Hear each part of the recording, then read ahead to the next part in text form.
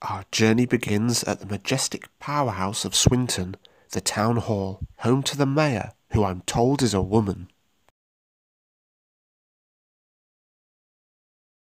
This concrete mecca is home to only kids' books, as when Swintonites hit puberty, they lose the ability to read.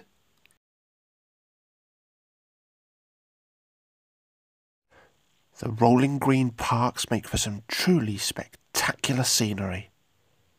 Outstanding. The shopping scene in Swinton has to be seen to be believed, as there truly is something for everyone here. High-end fashion, patisseries, and chic boutiques.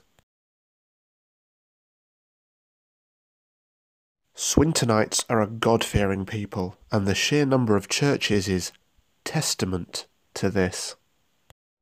And in terms of real estate for corpses, it's second to none, as over 70% of the surface area of Swinton is covered by cemeteries.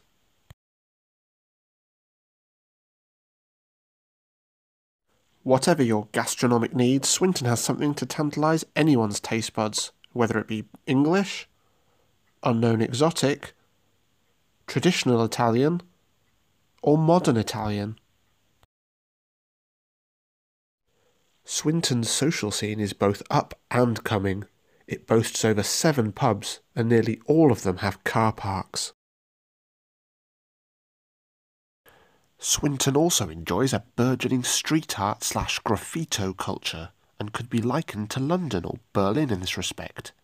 Banksy, eat your heart out.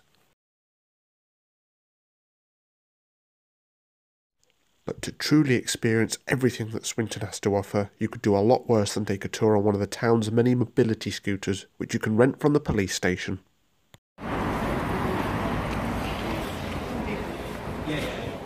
Some people do that thing where they go,